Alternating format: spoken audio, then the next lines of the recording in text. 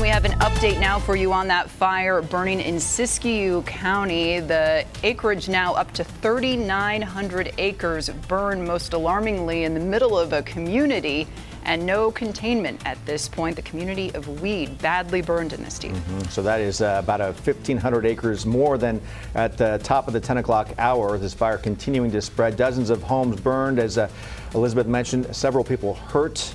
We are staying on top of this one throughout the newscast tonight. We'll be right back.